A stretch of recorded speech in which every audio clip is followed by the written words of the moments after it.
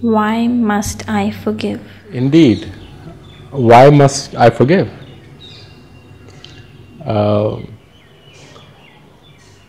Let me narrate a story. A former inmate of a Nazi concentration camp visited his friend who spent time with him during his ordeal.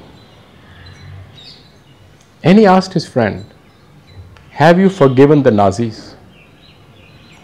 And his friend said, "Yes, I have." And this person said, "I have not.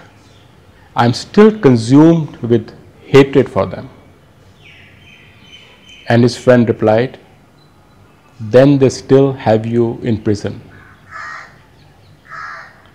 So the reason we must forgive is for us to come out of that prison in which we have locked ourselves in, hate, of resentment, and which is consuming us. The main reason for forgiveness is so that we can be at peace, so that we are not in this prison anymore. When you do not forgive someone or still have hate or resentment against them, you have basically allowed them to live rent-free in your mind and in your brain and in your soul and in your heart. Why would you want that? Wouldn't you want that chapter of life to be closed and move on?